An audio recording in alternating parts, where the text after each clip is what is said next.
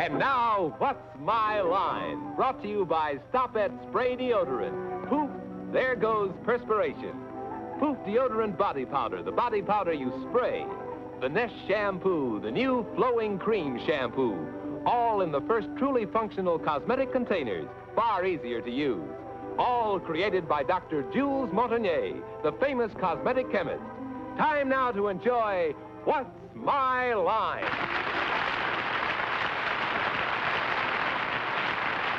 And now, let's meet our award-winning What's My Line panel. First, the popular columnist whose voice of Broadway appears in the New York Journal-American and papers coast to coast, and who has just returned from the coronation, Miss Dorothy Kilgallen.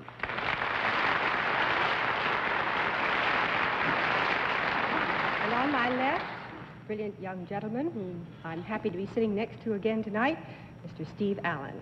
Thank you, Dorothy. Thank you.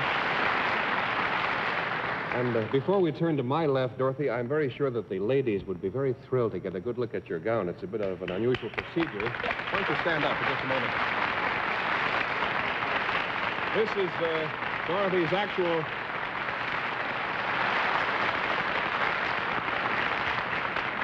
It's her actual coronation dress. Is that right, Dorothy? That's right. It's made of silver lame cloth, and it has almost, millions and millions of pearls. Anyway, how many thousand of pearls? 14,000. Wow.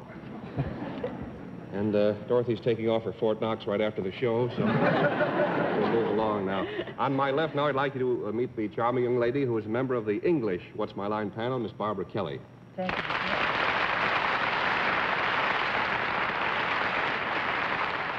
And on my left, one of the handsomest young men in a city of handsome men, Mr. Bennett, Cerf. My goodness. On my left, wearing his coronation costume, it's a gray suit with pink BVDs and a celluloid collar by American Cyanamide, Mr. John Charles Daly.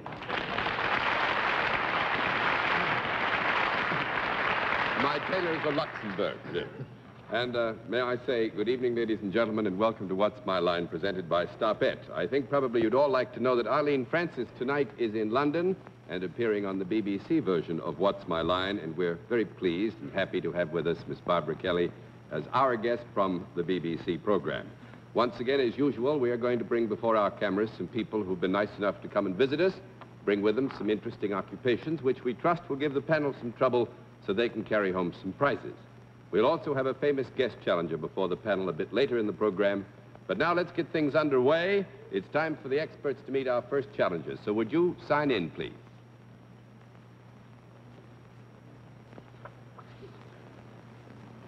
Mrs. Harry Sells. Mrs. Harry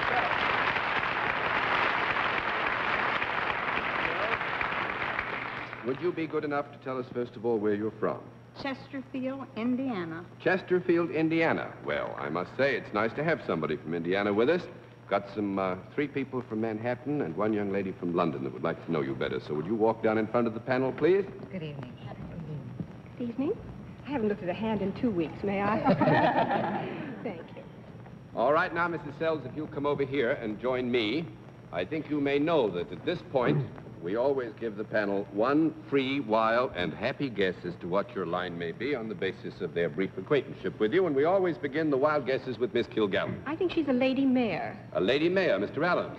I think Mrs. Harry Sells. Miss Kelly. And I think she sells perfume.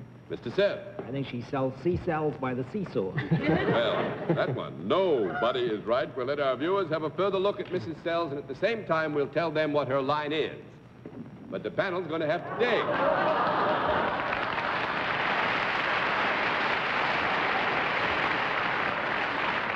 All right, Mr. Sells, I think the rules are probably known to you. Each time you get a no answer from the panel, it costs the panel $5. We keep a record of that up here. 10 no's, and you have won the game. The last and only bit of help we're going to give you, Mrs. Sells, is self-employed. With that, let's begin the general questioning with Bennett, sir. Mrs. Sells, you look like a hardy outdoors type to me. Do you do some work outdoors? Yes. Would you have anything to do with some kind of a farm? Yes. Does this farm raise produce rather than animals? No. That's 1 down and 9 to go, Miss Kilgallen. Well, are you then involved with animals? Yes. Are they domestic animals? Yes. Are they four-legged animals? Yes. Are they nice little four-legged animals? What is a nice little four-legged animal? Well, One you that know, doesn't not bite Dorothy. unfriendly type. Yes. Yes, they're friendly types. Are they larger than cats? Yes. Are they larger than little baby lambs? Yes. Are they larger than big lambs? Are they larger than big lambs? No. No, I don't think so. 2 down and 8 to go, Mr. Allen. Are they ever eaten? Oh, Steve. Are they ever eaten? Not while alive. yes. Yeah, we're very unhappy to have to tell you, but they are. Are they almost always eaten eventually? No. No, not almost. I wouldn't say so. That's 3 down and 7 to go, Miss Kelly. Mrs. Sells, is there any other use that any part of this animal is put to other than just for food? Yes. Would this other thing be some kind of leather or wool? Yes. One or the other. Well, I'll make a guess. Is it wool? No. No. That's 4 down and 6 to go. No more guess, Mr. Cerf. Well, then, is some part of this animal used for leather goods of some sort or other? Yes. Is this, would you put this animal in the cattle family?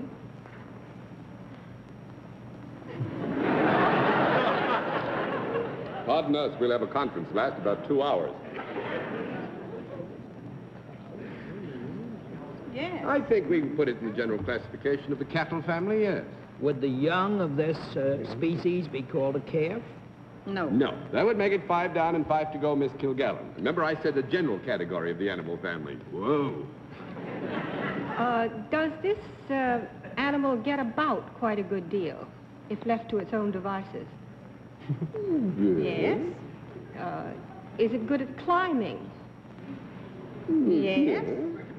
Is it in the goat family? Yes.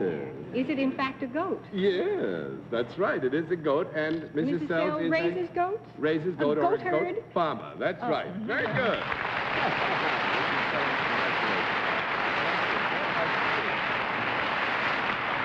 Thank you, Bennett. Well, Mrs. Sells did rather well with the prizes, and panel, you did rather well with the occupation. Let's see what you can do with another challenger. So now let's see if we can't have another challenger to sign in. Will you sign in, please, sir? Max?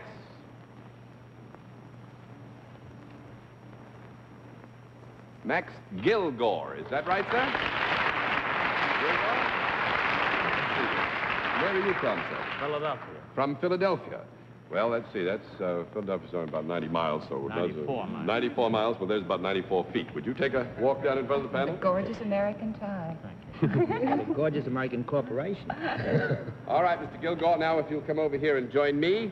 At this point, the panel gets that one free guess as to what your line may be. We begin the free guesses with Miss Kilgallen. I think he's a croupier. A croupier. Mr. Allen. I think he's a politician. Miss Kelly. I think he works for the Weather Bureau and has lost his thermometer. Mr. Cerf. I think he stands in front of the 30th Street station and sells Saturday evening posts. No, I'm afraid not. We'll let our viewers have a further look at Mr. Gilgore. At the same time, we'll tell them what his line is.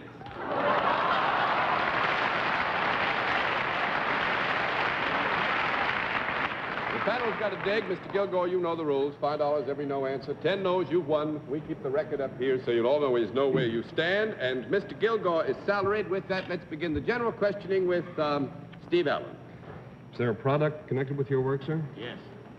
It's the sort of thing I might be able to hold in my 2 hands? Yes.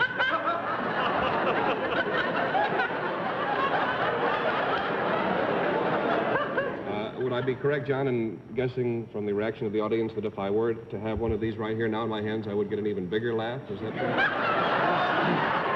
Yes, I can think of several situations which would make it quite funny, as a matter of fact. Is it then the sort of thing that might make people happy? Yes. Yes, could.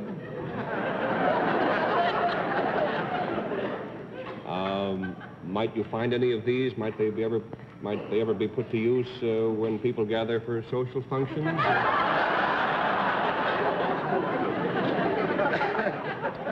It's a funny program, but I can never appreciate it, you know?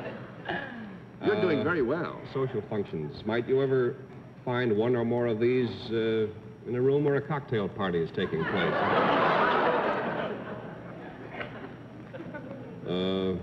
This has to be either a liquid or a solid. Could be nitrous oxide. All right.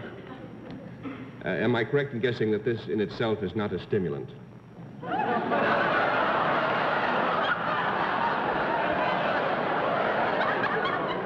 Yes, I would say that he was correct in guessing that this was not itself a stimulant. Is it then, since it might be found at a cocktail party, something that a stimulant might be put into? Wait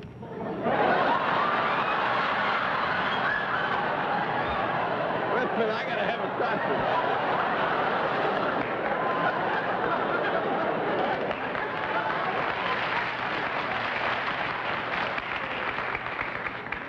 Well, Mr. Kilgallen wants to hold very close to the letter on this, Mr. Allen, and so we will give you a no answer on that, although it's a wonderful idea. 1 down and 9 to go, Miss Kelly.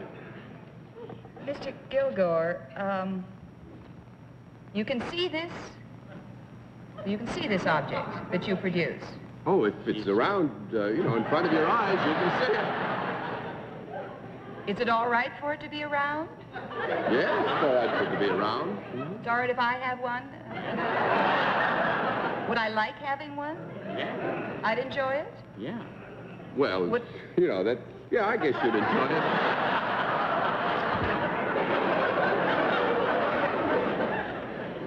Would I need anybody else to enjoy it with me? I don't think so, Miss Kelly. That's 2 down and 8 to go, Mr. Cerf. Mr. Kilgallen, I rather gather from the laughter that this might just possibly be some article of female apparel. Am I correct? Yes. It is something that is worn by women. Yes. And would I also be correct in my assumption that it is not entirely visible on ordinary occasions? That is, if let's say that one of the girls on the program was walking down the street, this would not show, would it? No. It's worn underneath outer garment. Yes, Yes. yes, it would not show, no. That's right. Is this by any chance any member of the Brasier family? 3 down and 7 to go, Miss Kilgallen. Would this be purchased at a lingerie shop? Purchased at a lingerie shop. Yes. Yes. See, I learn things every day. Go on, Mr. Arthur. Is it worn below the shoulders? Yes. And it's above the hemline? Yes. You're speaking of the standard hemline, of course. Is it ever worn below the belt line? Yes. Whatever it is, you go ahead and get it. What are you going to do?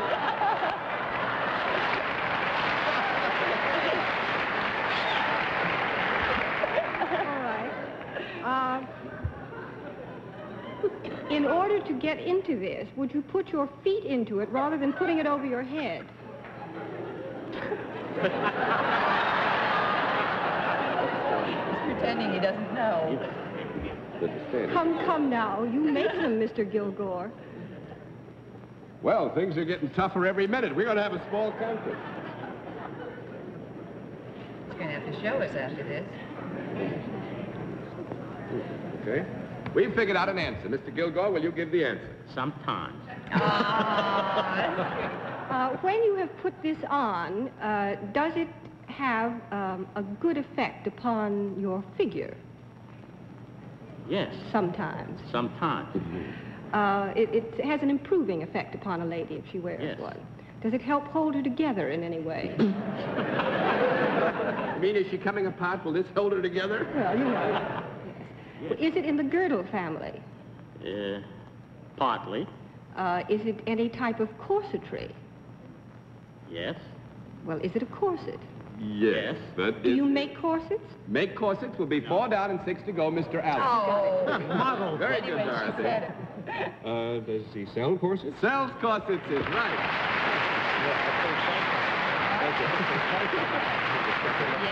Yeah, you were. And this, I must say, Mr. Kilgore is with, I think, the Blair Corset Company, and it's this kind of corset. You step into them, you put them over your head, you open them up, you tie yourself in, you wrap them yourself. Strange kinds, but wonderful corset. Thanks very much, sir, and you've done fairly well. We hope you had a lot of fun. It was right then. Now we come to the special feature of our program, the appearance of our mystery celebrity. The panel would recognize our guest right away, so they have been provided with blindfolds. Are they all in place, panel? Yes, John. Yes. Good. Will you come in, mystery challenger, and sign in, please?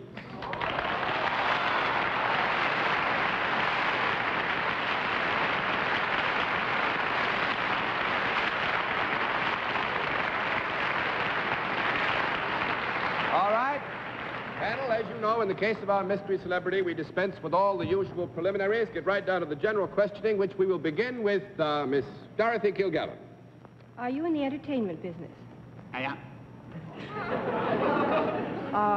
Are you in show business? I am. Are you a performer? Yes, ma'am. Have you ever appeared in motion pictures? Yes, ma'am. Do you sing? I am.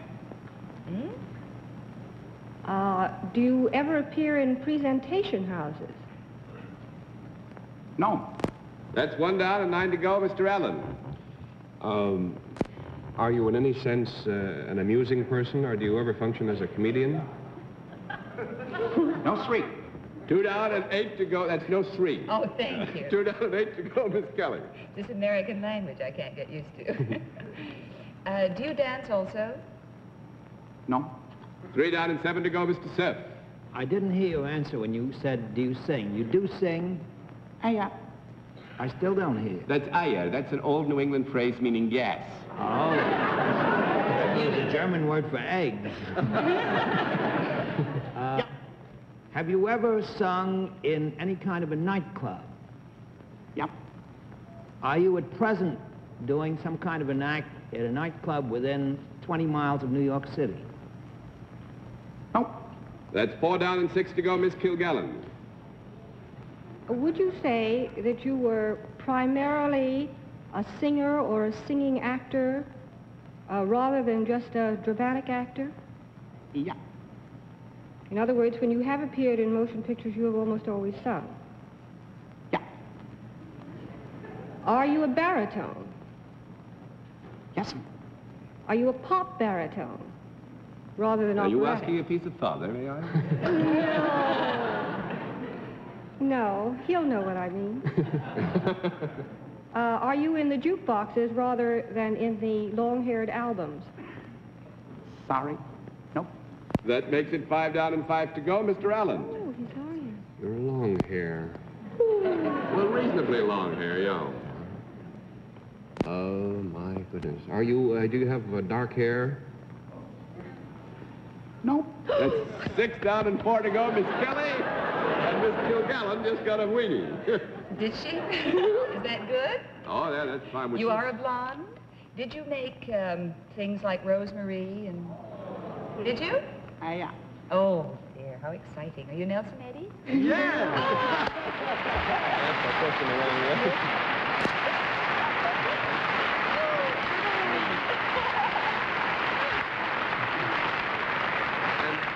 Bennett, I wanted to explain. Actually, we were quite correct in the answer, because you did say at present. Mr. Eddy is going to be in the Copacabana, but beginning next Thursday. If you hadn't put the at present, then we would have given you a yes answer. I was thinking of Tony Martin. Were you? Well, I just wanted to be sure you understood. Nelson Eddy, thanks very much, sir, for taking time out to be our guest. It was Thank you, nice John. to have you, and what's my line? Would you say hello to the panel?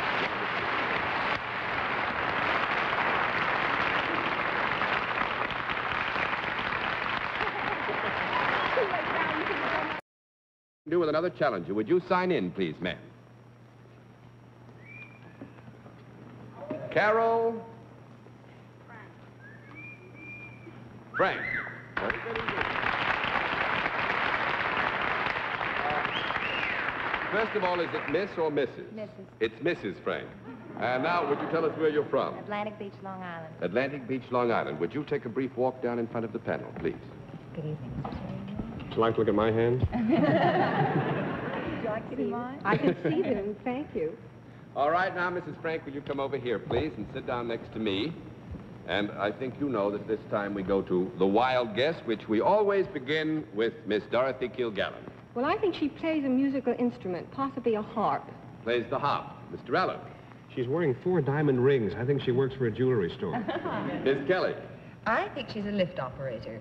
I beg your pardon? Oh, I'm sorry. Elevator. Elevator. Oh, an elevator operator. Mr. Cerf. Well, she has a very intelligent face. I think she writes. Nobody has it right. We'll let our viewers have a further look at Mrs. Frank. At the same time, we'll tell them what her line is.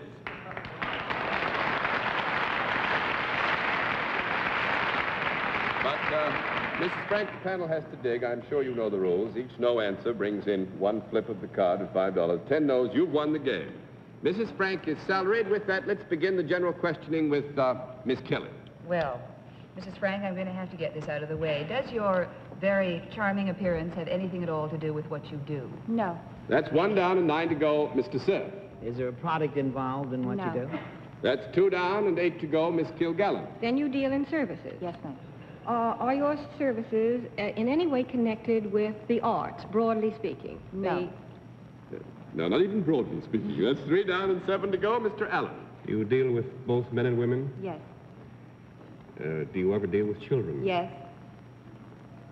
Is the fact that you deal with children of considerable importance in No. No. No, not terribly. That's 4 down and 6 to go, Miss Kelly. Do you travel at all in your work? No. We'll have a small conference. Do you travel at all in your work? That's from... I think we would want to be completely fair and say that Mrs. Frank does travel a bit. Well, do you give any kind of advice or help? Yes. And do you go to the people rather than the people coming to you? Not necessarily. Not necessarily. Oh, Sometimes. fingers. A loose yes, All right, we'll give you a qualified yes. You but go. they do come to you too. Yes.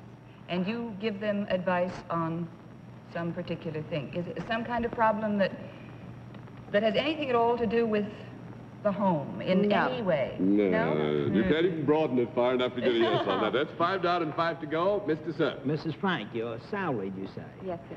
Do you work for a profit-making organization? Yes, sir. Would the people you work for have some kind of special training? Like doctors of some sort? No. Thank you very much, Mr. Cerf. That's 6 down and 4 to go, Miss Kilgallen. Do you do anything besides advise people? Is there something else in connection with your work that... You mean have a facility of her own? We're not Well- quite sure what you mean, Miss Dorothy. I was just wondering if advice was the only thing that she did, or was there something else in her work that she accomplished besides advising people? Yes, I would say we could say yes to Yes. that. Mm-hmm.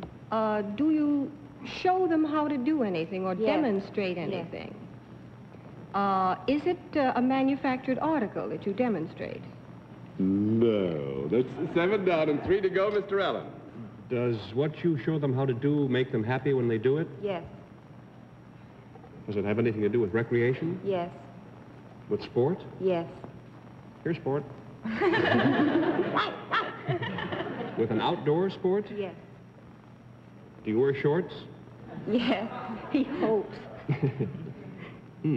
Is there a ball used in the sport that you... No. No ball. No, terribly sorry. That's 8 down and 2 to go. And as a matter of fact, as I look at the clock, we're not going to be able to take it any Thank further goodness, along. thank goodness. Not And with you're shorts. probably just dying to know what Mrs. Frank does. You were getting close, I think, water skiing instructor.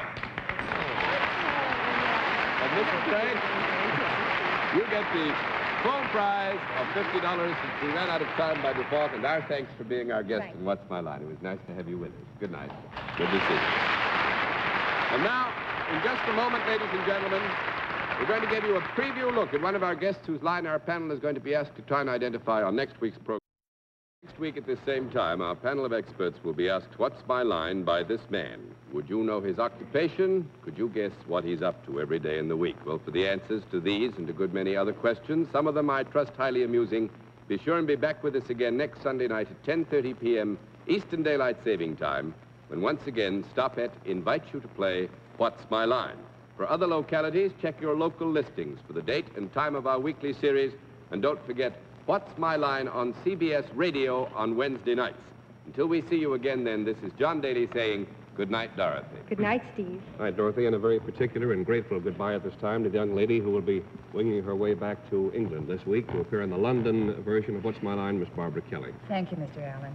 And ladies and gentlemen, I would just like to say that, of course, although I envy Miss Kilgallen witnessing the crowning of our queen, my trip to New York has some wonderful memories for me, too. I would just like to say thank you for everybody, and thank you, Mr. Cerf. I'd like to tell you one thing about Barbara. A lot of people have asked me about her accent. She doesn't sound English. Well, I discovered she was born in Vancouver, Canada. Good luck to you. Good night, John. Good night, ladies and gentlemen. Thanks for being with us on What's My Line?